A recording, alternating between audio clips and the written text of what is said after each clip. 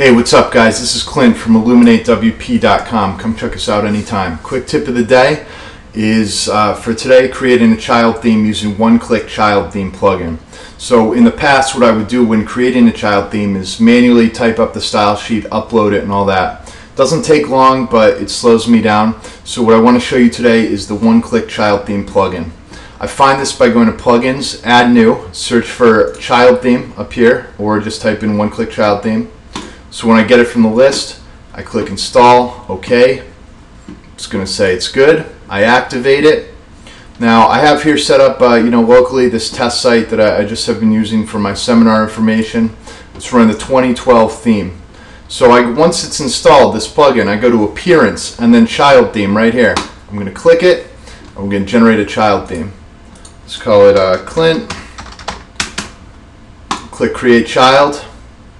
And then it's going to tell me that it's all good. Theme has been switched. We go to appearance, themes, just to verify. And I now have my current theme is now the child theme.